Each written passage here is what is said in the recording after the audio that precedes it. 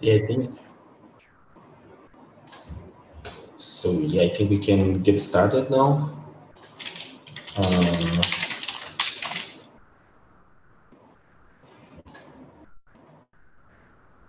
Okay, so I think we are live also on YouTube now, so everything's okay. So yeah, let's start.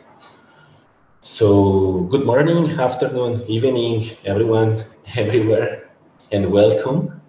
We are excited to have you join us for another webinar on this new series from the Brazilian Participation Group on the Rubin Observatory's Legacy Survey of Space and Time.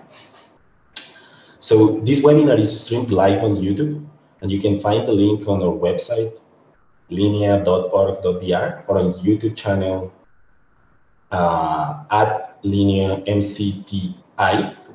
On both, Linea is the name of our lab, spelled like L-I-N-E-A, which stands in Portuguese for Interinstitutional E-Astronomy Laboratory. And so, yeah, so it is really an honor and a pleasure to introduce our speaker today, Dr. Graur.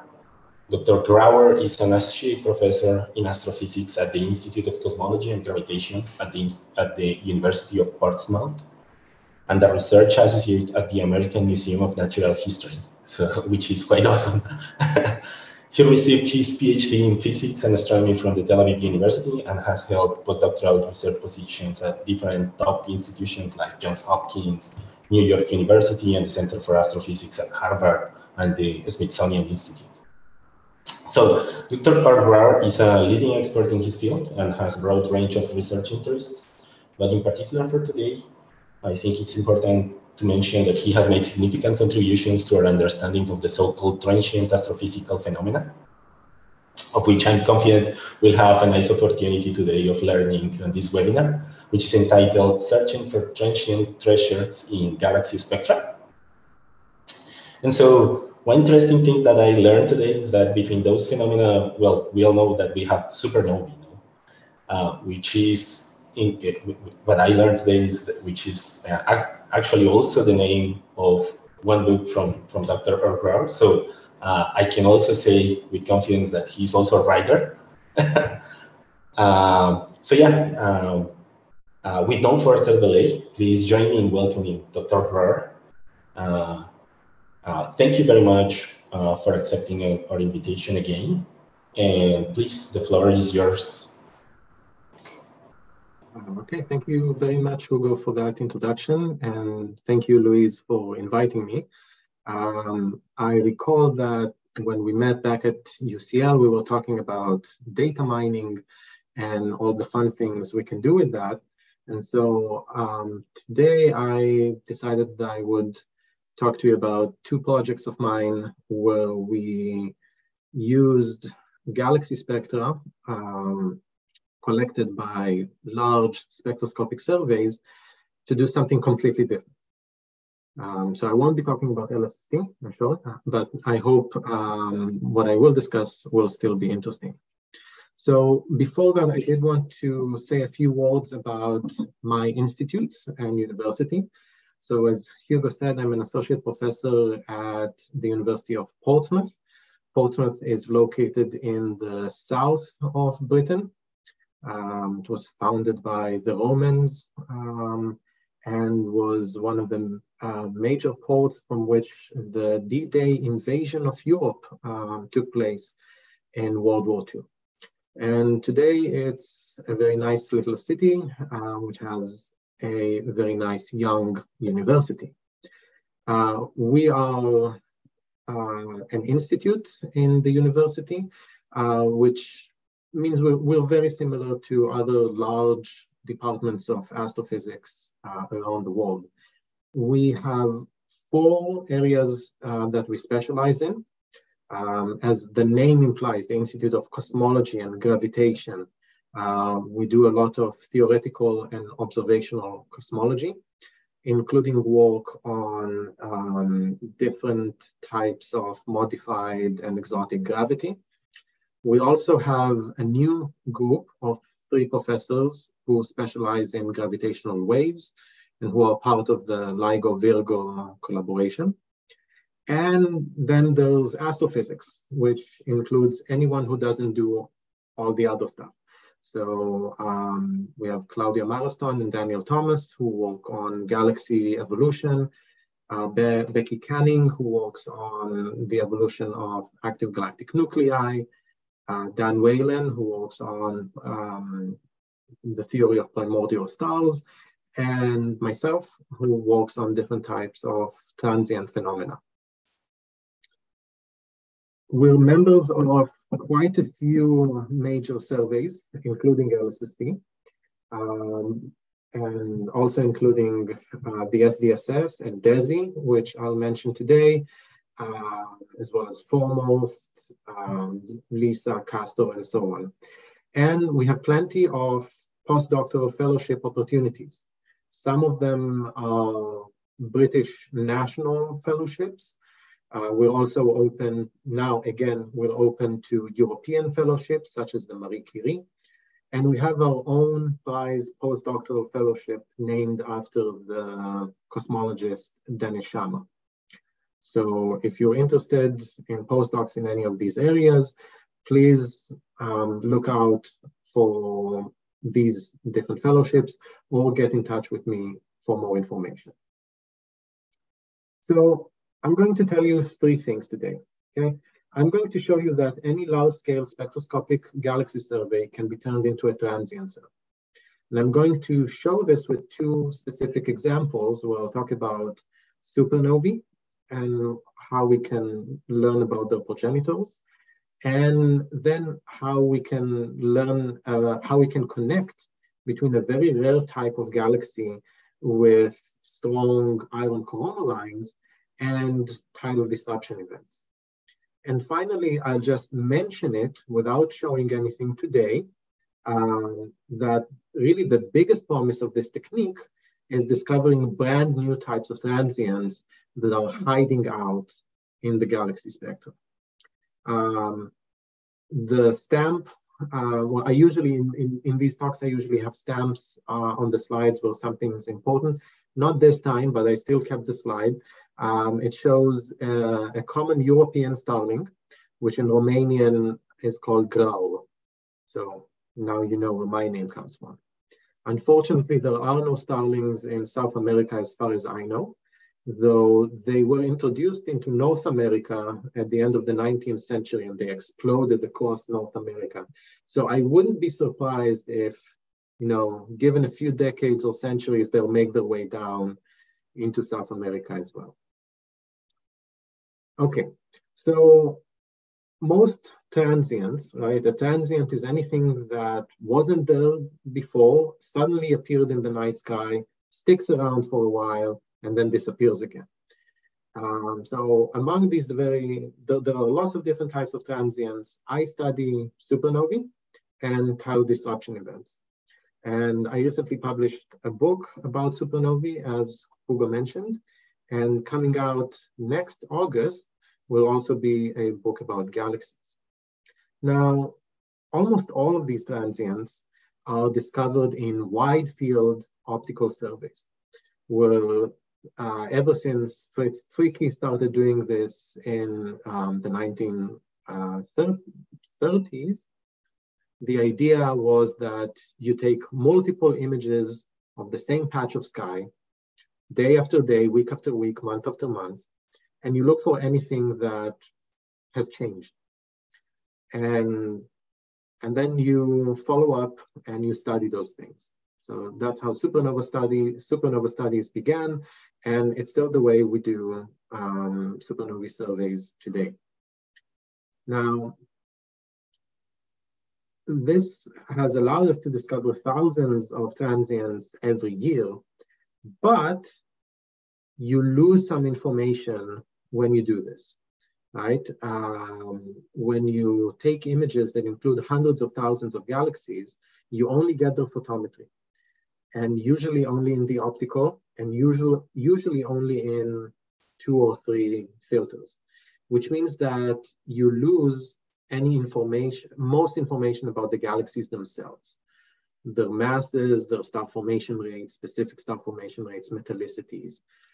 If you want to get those correctly, you really need spectra. And that's why we have large-scale spectroscopic galaxy surveys. Many of these surveys, such as SDSS, DESI, foremost, these are cosmology surveys designed to measure emission lines from which we get redshifts. And that allows us to map the distribution of galaxies throughout distance and time, which is then used to derive baryon acoustic oscillations and other probes of cosmology. It also allows us to study the galaxies themselves, because from the spectra, you can get detailed information about the galaxies, and that way learn how they evolved, not just morphologically, but also astrophysically. So in this talk today, I'm going to focus on two of these surveys. The Sloan Digital Sky Survey, or SDSS, is probably the most famous survey in modern astronomy. It's been around for 2 decades now and has collected hundreds of thousands of spectra of galaxies and stars. It also has several dedicated pipelines that produce not just photometry and the spectra themselves, but also stellar masses, star formation rates, star formation histories, metallicities, and so on. The Dark Energy Spectroscopic Instrument is new. This is a new 5,000 fiber-fed robotic spectrograph that was mounted on the 4-meter Mayall telescope in Kitt Peak just 2 years ago, and has been in operations for about 1.5 years. We actually started operations just before COVID, and then of course had to lock down. But we recently released the first data release from the survey, and I think we're now 1.5 years into our 5-year survey. And in this survey, we are collecting spectra of millions of galaxies. The most important survey for me is the one called the Bright Galaxy Survey, or BGS, which is surveying 10 million galaxies down to an R-band magnitude of 19.5, which is deeper than SDSS. But for cosmology, there will also be collecting spectra of luminous red galaxies and emission line galaxies. So this is going to be a treasure trove for anyone studying galaxies. But now let's see what we can do to use these to study transients. And so I mostly work on type 1a supernovae, which are very famous for being standardizable candles used for cosmology. And here the idea is that the way that type 1a supernovae brighten, reach peak, and then decline is almost uniform among all type 1a supernovae. It's not quite. There is a relation that the more luminous type 1a's take longer to reach peak and decline than the dimmer ones. But we can calibrate this, and that way we can use these supernovae to measure distances to faraway galaxies. Well, the idea is that you have 2 supernovae. One of them is near enough to you that you know the distance from other indicators, such as Cepheid stars or tip of the red giant branch, or any other way you want to measure distances. And then you have a distant supernova, which is fainter, but has the same kind of light curve. And because of that, you know what its luminosity should be, right? And then you can compare the difference in magnitudes between the 2 supernovae. And because you know the intrinsic luminosities, you can derive a distance. And in this way, back at the end of the 1990s, 2 groups in the US discovered that instead of decelerating, the expansion of the universe was actually accelerating. And we now attribute this to something we call dark energy, and we know very little about. Okay, so type 1a supernovae are great, they're amazing, but we still don't know exactly what type of star explodes as a type 1a or how the explosion takes place. There are lots of different ideas, but we're not in consensus. What we do agree on is that what you need is to blow up a carbon-oxygen white dwarf. But white dwarfs are inherently stable, right? If you leave them alone, they'll simply cool down for the rest of time. So you need to do something, right? And most models place the white dwarf in a complicated relationship with a companion star. This companion star can be main sequence or a giant star, in which case the white dwarf will start to steal hydrogen from the star and burn that hydrogen on the surface of the white dwarf. And if you burn it stably, then the white dwarf will accrete the helium ash from the hydrogen burning and slowly grow in size, which means that it will also decrease slowly grow in mass so that it will decrease in volume. And as that happens, the temperature and pressure in the core will go up to the point that carbon is ignited and you get a thermonuclear explosion. Alternatively, you can have two white dwarfs. And as they orbit each other, they lose energy and angular momentum to gravitational waves until finally they merge. And when they merge, again, you get a more massive white dwarf and you can explode. So how do you tell these models apart? Well, there are lots of different ways.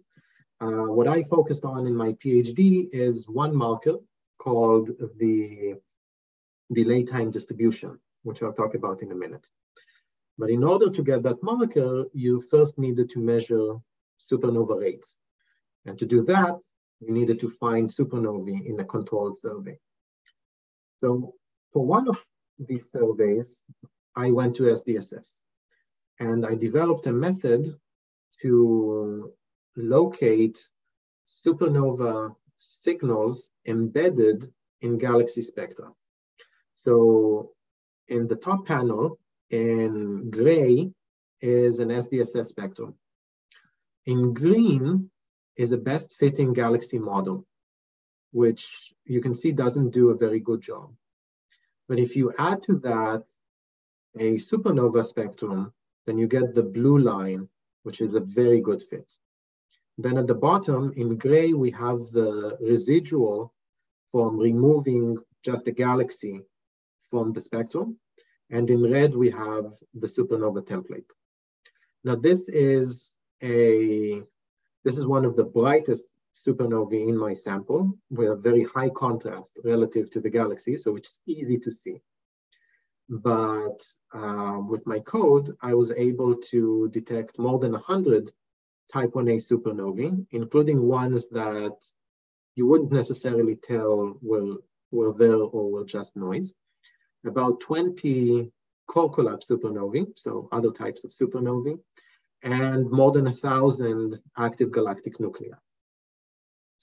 And so from a data mining perspective, okay, we have here a sample of about 700 to 800,000 spectra, almost all of which are just clean galaxies.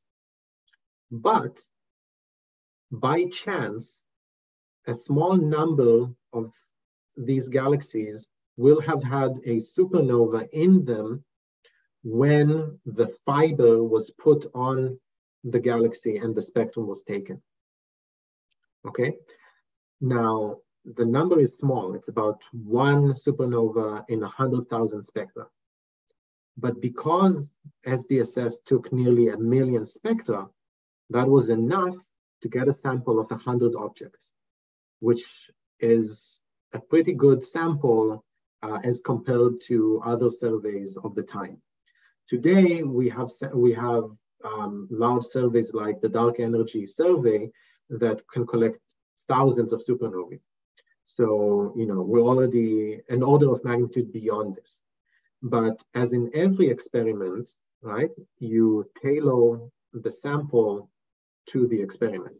So with 100 type 1a supernovae, I could measure type 1a supernova rates as a function of galaxy stellar mass, because I have the masses from the spectra.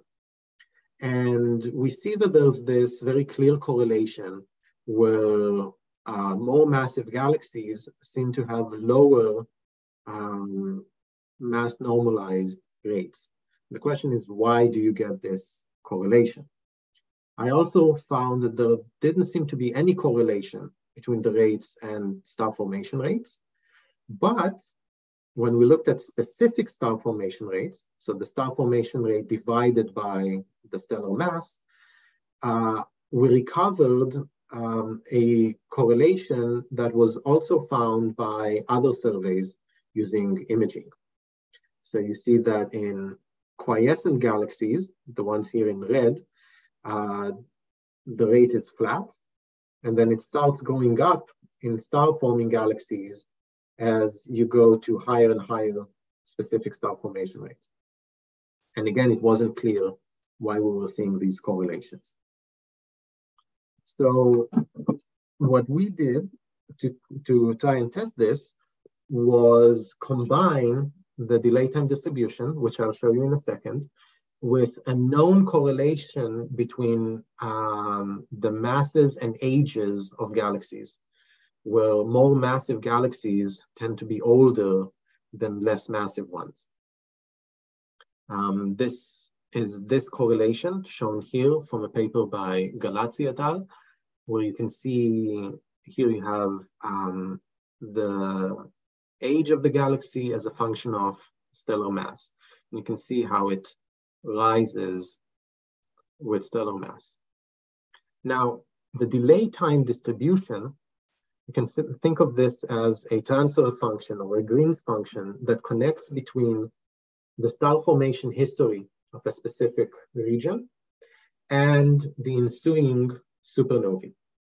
So the idea here is that you have a burst of star formation, and then you start counting how many supernovae you have after 1 year, 2 years, 10 years, 100, 1,000, 1,000,000, and so on. And we as in myself, my advisor, Dan Maoz, and others in the community, consistently found that the delay time distribution, these measurements here, is consistent with a t to the -1-ish power law. And this power law, you can see here, is consistent with what you would expect from the merger of two white dwarfs. The other model, where you accrete mass from a main sequence or a giant star, doesn't do a very good job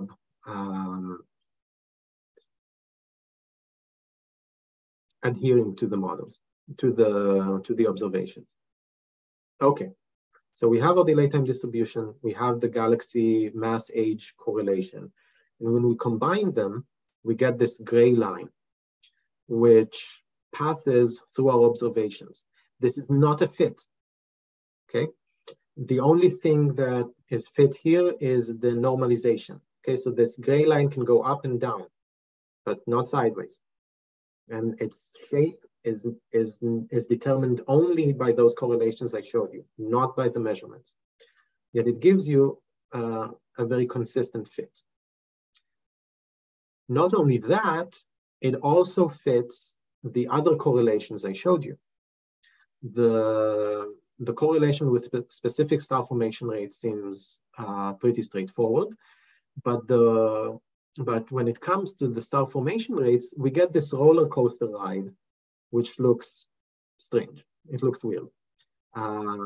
If I had just shown you the observations, like as I did before, I would have said there was no correlation here, that the rates were flat. Yet this is telling me that there's something intrinsically interesting going on here. So to understand this, we go back to why it's so important to look for these transients in spectroscopic galaxy surveys, because now we can compare this directly to the galaxy properties of the galaxies in this specific survey, namely SDSS. And so here we're looking, you can see my mouse, right? No, I should be here. Now, can you see my pointer now? Yes. Yes, okay. So you're looking at galaxy stellar mass as a function of star formation rates. And as usual, we have our two main areas. In red, we have passive galaxies. And in blue, we have star-forming galaxies.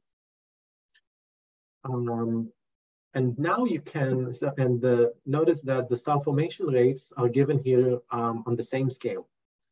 So you can compare things directly. And what we're seeing here is that we start with passive galaxies with masses around 10 to the 10 solar masses.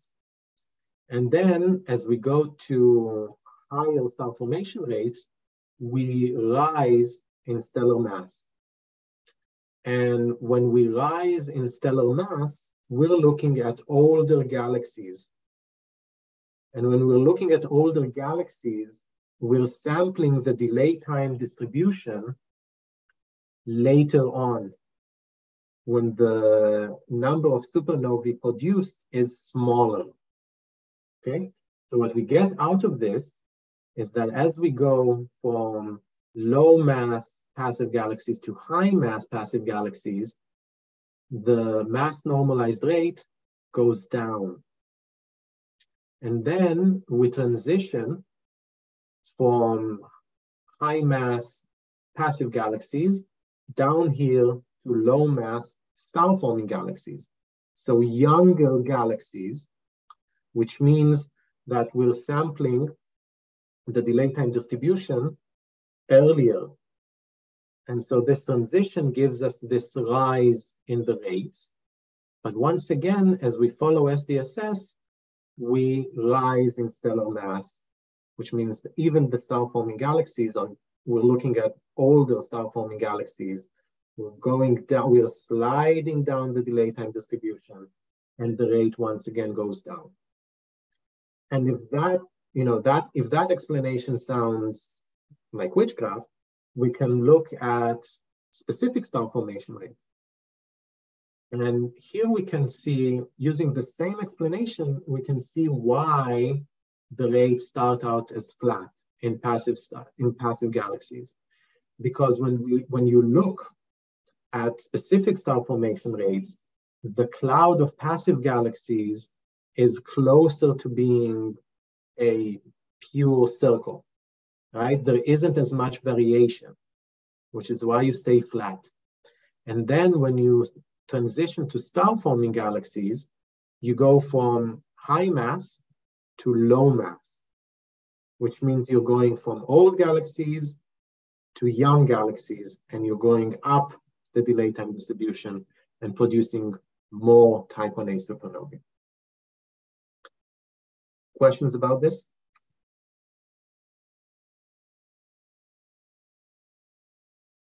Okay, so this is where I'm going to stop when it comes to supernovae. I have other projects that include supernovae, but these are the ones that included galaxy spectra. And so I wanted to show you first how we find them.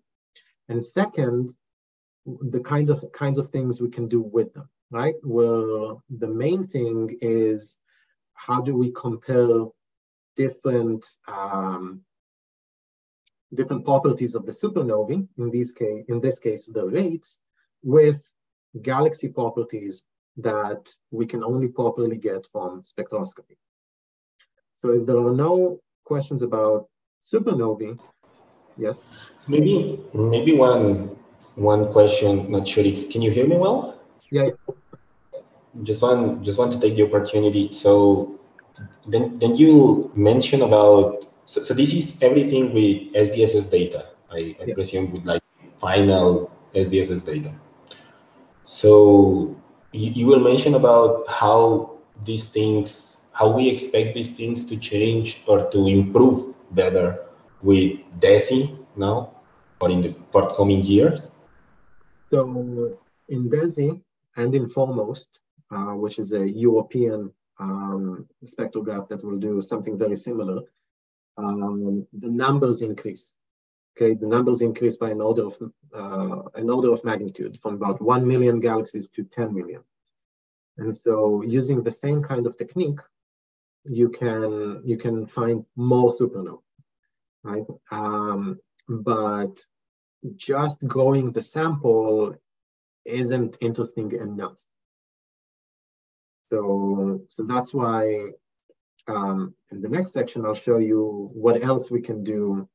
What we can do now with DESI that I'll show you something that started off in SDSS and we're now doing in DESI, and then we do expect to do better in a significant way.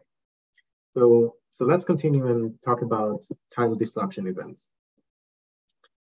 So a tidal disruption event is a bright flare that happens when a star is silly enough to go too close to a supermassive black hole, cross its tidal radius, and get disrupted by the black hole's gravity. So when this happens, about half of the star's mass is ejected from the system, while the other half is caught by the black hole's gravity and starts falling in. And as usual with most supermassive black holes, when something falls in, it first circularizes and creates an accretion disk. And for some reason, during this process, for reasons we're still debating, you get this bright flare. It could be because of the accretion disk itself, or it could be because of the infalling streams crossing each other and shocking each other. There are different theories out there, and they're still in contention. What's important is that we get a flare that should peak in soft X-rays or hard UV, but should also be seen in the optical, radio, and other bands. Theory predicted that the light curve would decline as a power law with an index of -5/3, and this is indeed seen in many TDE candidates. The light curves are also achromatic, meaning that they don't show any interesting color evolution like supernovae. We started finding candidates in the 1990s, first in X-ray and UV surveys, and then in the 2000s, we started discovering them in the optical, in the same wide field imaging surveys in which we discover supernovae.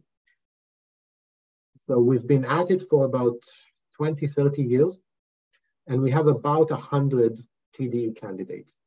So you can see these are still very early days. We only discover a handful of these every year, and we're still, learning the basics. So we're only now starting to classify them into different spectroscopic types, for example, based on whether they do or do not have helium-2 features or hydrogen features, or neon and so on. I'm sorry, nitrogen.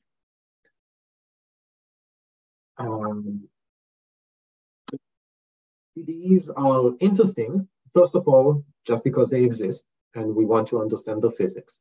But they're also very interesting because they provide us with a new way to probe the physics and the environments of supermassive black holes. So there are different ideas out there, some of them already in practice. For example, we can use the light curves of TDEs to measure or at least to estimate the mass of the supermassive black hole.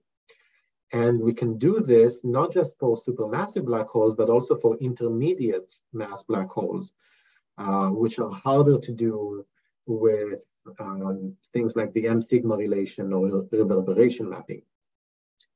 We can also use TDEs to probe the spins of supermassive black holes. I won't show this today, but you can look it up. And some have suggested that TDEs could have grown the seeds of supermassive black holes in the early universe, at least up to masses of a few hundreds of thousands of solar masses, after which gas accretion would take over. So just as with supernovae, they play lots of different roles in the universe, and we can use them as tools. But to do that, we need to understand them, right? We need to understand their physics. We need to understand how they happen. Now, as with supernovae, most of the TDEs are discovered in optical transient surveys. But we might be able to discover them in galaxy spectra as well. And this started out in the SDSS when Stephanie Comossa noticed one galaxy with very strong iron coronal lines, these lines here. They're called coronal lines because these high ionization iron lines were first detected in the sun's corona, okay? And the name stuck, just like planetary nebulae. But otherwise, in galaxies, they have nothing to do with coronae. You can think of them as just high ionization iron lines, okay? You can see here iron 7, iron 10, iron 11, there's also iron 14 over here. Stephanie Comossa suggested that the X-rays emitted by TDE flares were exactly the type of hard radiation you needed to excite iron to these high ionization states. And she had her arguments for why these weren't active galactic nuclei or supernovae. Because you do see these emission lines in active galactic nuclei as well. Except that in AGNs, these lines are usually much, much weaker. And they often stay relatively stable for years. If this was something caused by a transient, you would expect these lines to change over time and at some point fade away. So after this first discovery, Wang et al. Discovered 6 more objects in SDSS that they said had these similar high ionization iron lines.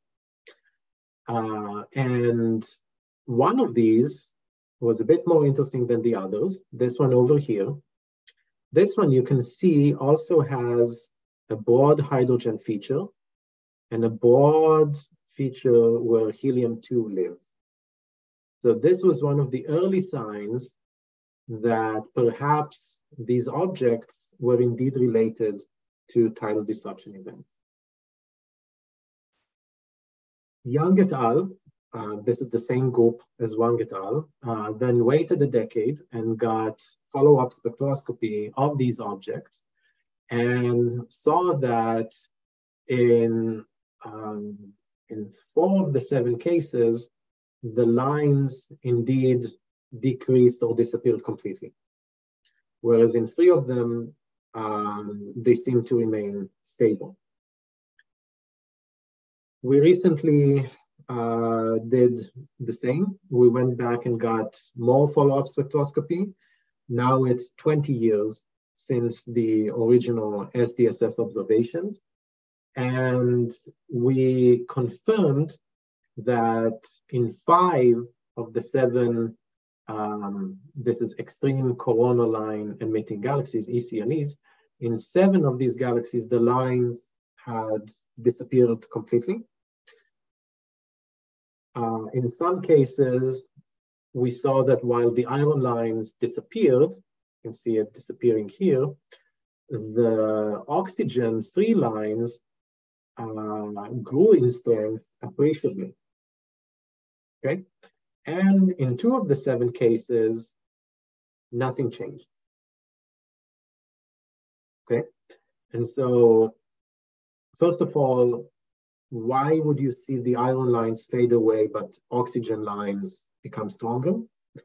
So Young et al. 2013 suggested that what we were doing here was basically doing an MRI, if you will, of the circumnuclear material around the black hole, where you have your TDE, you get a blast of hard radiation running into the inner edge of the circumstellar material, and that hard radiation ionizes the iron lines, okay? And then over time, as the iron lines recombine, you get softer radiation flowing deeper into the circumstellar material, and those lower energy photons ionize the oxygen 3 lines. Okay, so as the iron lines fade, you see the oxygen lines go up. So if this is indeed the case, then we have a new way of probing the chemical composition of the circumstellar material around black holes and mapping it, okay? Because as it fades with time, you can see how this moves into the circumstellar material. However, in 2 of the 7 cases, the line stayed the same. So we still need to do a better job of telling which of these objects really are transients and which are not. One way to do this is to look at BPT diagrams. This is the diagnostic you usually use to tell galaxies apart from active galactic nuclei. And this is a bit of a confusing plot. We didn't find a way to make it not totally confusing. The different measurements show you, the different symbols show you how these observations change with time. And the colors are for each of the objects. And what we find is that over time, so these objects start out mostly in the star forming or composite region, but then over time, as the iron lines fade and oxygen lines go up, they seemingly move into AGN territory. But you have to be careful here, right? Because we don't think they're AGNs, we just think that the strong oxygen lines are mimicking AGNs. And you can see this much better in the mid-infrared, where when you look at mid-infrared color evolution, you see here, these are the two objects that did not change over time, and the color evolution did not change either. And they're located where you expect to find active galactic nuclei. Whereas the other 5 objects, their color evolution declined so that it's now firmly in the non-AGN regime. If you measure these declines, you find that they follow a power law decline whose index, these red dots, these are our measured indexes, these are consistent with indexes of the light curve evolution of optically selected TDEs. Okay, so if you notice, I'm building a case rung by rung for why these emission line galaxies are the light echoes of time disruption events. Now, for anyone who's interested, we've created a template spectrum of what these variable ECLEs look like. This is still very early days, so we need more objects in order to really bulk up this template. And as time goes on, we find more and more evidence for the link between these ECLEs and TDEs. So what you're seeing here is a spectroscopic time series of one TDE, okay, discovered in the optical. And as you go on, you go into hundreds of days after discovery. At around 300 days, they're very hard to see here, but you see these tiny nubs which develop into these lines here. This is where they start to develop the iron corona lines. So we now have two TDEs where we've seen these iron lines develop. Here they developed hundreds of days after discovery. In another object, they developed around peak. Why the difference in timescales?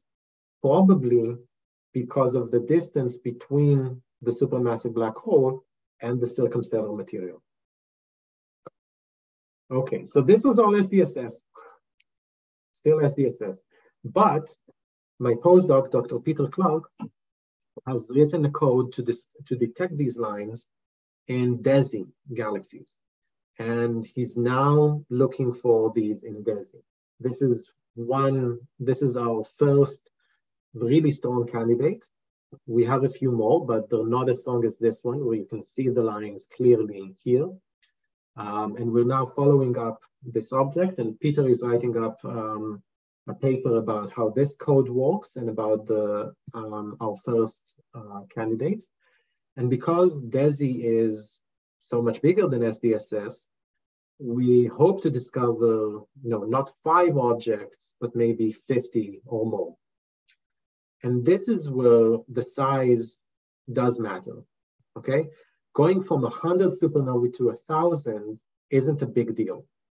But going from 5 suspected TDE light echoes to 50, that is a big deal, because then hopefully we'll start seeing differences between them, and maybe differences in host galaxy properties, and so on. It'll be a much richer sample.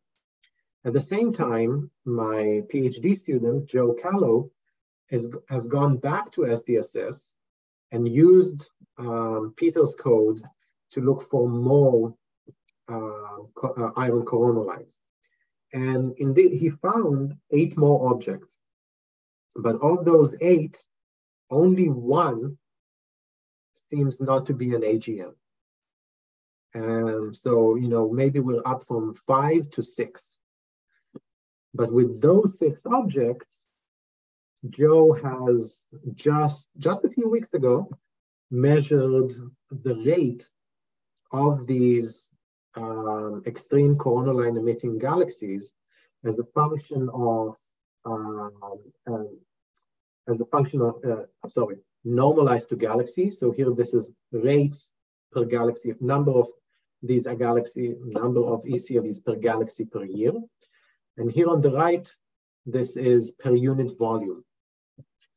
And so his measurement is shown here in black. It's the black square. And you can compare it to all these other measurements of TDEs discovered either in the optical, those are the circles, or in X-ray surveys, these are the X's, okay? And the important thing to take out of this is that the rate of these extreme corona line emitting galaxies is consistent with the rate of TDEs. It's about 1 per 10 to 100,000 galaxies. There was no reason a priori to assume this. And so this is another piece of evidence for the gap between. Can I ask a quick question on this figure? So is there any reason why on the other measurements that you guys are plotted here, there's no error on the redshift? They didn't put an error on the redshift. It's just because they couldn't do it or something like that. But there's no. I don't think they couldn't. I think they just didn't. Okay, that's fair enough.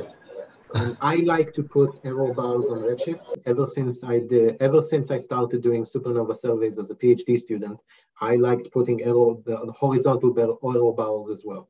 Not everyone does this. It's more about style than substance. But it's important because Joe Callow's next project will be to do this kind of survey in BOSS. So everything I showed you from SDSS was from the legacy surveys, SDSS 1 and 2. BOSS, which came in SDSS 3, is another about million galaxy spectra, but at a higher median redshift. SDSS has a median redshift of about 0.1. BOSS has a median redshift of 0.2. So I hope that Joe will discover new ECLEs in BOSS. No one has looked for them there. And then we'll see whether there is any redshift evolution in the rate. Okay, so this is where I'll finish and say that, I hope I've showed you that we can now turn any large-scale spectroscopic galaxy survey into a transient survey and use it to look for not just supernovae, but also tidal disruption events. And I've showed you how I've used this to study supernova rates and show the type 1a supernovae are consistent with originating from double white dwarf binaries. And that we're building a case for linking a rare type of galaxy with high ionization iron lines to tidal disruption events, where those iron lines where we can then use these iron and oxygen lines to do an MRI of the circumstellar material around the supermassive black hole. And as I said, I only mentioned this, but really the biggest promise of this technique is to discover anomalies, okay? This is what Stephanie Comossa did when she discovered that first ECLE. She said, hey, these iron lines are abnormally strong. Maybe this is something new. You can do this in general. You can say, hey, I have 10 million galaxy spectra. And in them, we know there are supernovae, we know there are tidal disruption events. What if there are other things that we haven't seen before? But that's another type of data mining project. For that, you need to go into not just data mining, but also artificial intelligence. So I'll leave that for hopefully for another lecture a few years down the road when we have some more interesting results to show.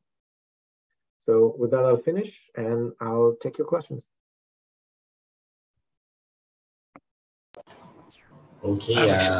I'm trying to react here, but I cannot get the. Oh, okay. All right. I couldn't find it. Anyway, look, thanks for coming, for the excellent and very original talk. Very interesting, and gives a lot of food for thought. Very interesting. Congratulations. And is DESI? I mean, from what I understand, you're already analyzing DESI, right? Yeah, DESI is already coming in. The first data released included survey validation data. But we already, we've already started talking about the first year data release. Okay, fantastic. Congratulations. Thank you. So first of all, thanks a lot. Really nice talk. And let me see if people here in Zoom, anyone has a question, just let us know, just chime in if you want. We were checking also YouTube, and maybe we don't have too much questions from YouTube or any question from YouTube. In the meantime, if I may, I have a curiosity question, So in terms of these transients, is there any help from simulations? Is there people working on working from simulations or thinking about using simulations to try to also help to understand these processes? Oh, definitely. There are quite a few theoreticians involved in studying tidal disruption events. So you can see here the dashed black line. This is the TDE rate as derived from theory of two-body relaxation. Basically, the idea that you have stars around the supermassive black hole, and because of the dynamics between them, the orbits will change and some of them will fall in. Okay, so that gives you a rate of 10 to the minus 4. But then we have observed rates that are as low as 10 to the minus 5. So it's a question of who's right? Theory or observations. Then there's a lot of theory going into how exactly you get TDs, right? What is it in the circularization into the accretion disk around the SMBH that gives you the TD? And the Wang et al. Group is also doing theoretical analyses of the circumstellar material around the black hole, if you do assume that these corona lines are caused by the TDE. But there's still room, right? This is still a very young field, so there's still room for lots of theory, lots of simulations. If this is of interest to you, please, jump in. I see. No, thanks a lot. Yeah, no, I always imagine. Thanks a lot for this. And I'm not sure, is there anyone that wants to make another question? Let me check here the chat. I think if not, we are on the top of the hour. So please join me. Thank you again, or for the nice talk. And yeah, with this, I think we finish our webinar today. Thank you very much again for accepting our invitation and for your nice talk. Hope to see you. For inviting me. I'm sorry I can't actually be physically in Brazil.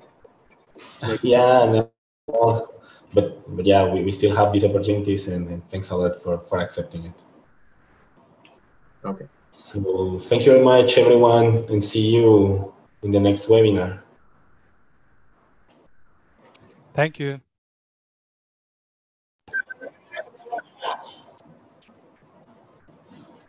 Thank you. Bye-bye. And